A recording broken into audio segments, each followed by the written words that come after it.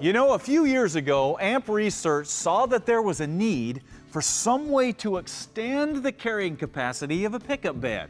So they developed the bed extender, which is basically an aluminum cage that acts as a bed divider when the tailgate is up. But then when you drop the tailgate, it rotates into place to extend your bed. They also noticed that there was a need for some sort of a quality side step to help people get in and out of their truck. So they developed the power step that extends when you need it and retracts when you shut the door. The problem is, that's not the only place that you could use an extra step on your truck. Having one back here on the bed somewhere would work wonders when you try to crawl up into this thing. So, using that same idea, AMP Research has come out with what they call the bed step. Now, this is a little retractable step that tucks right up against the body when you're not using it. Then when you need it, you give it a push, and there it is.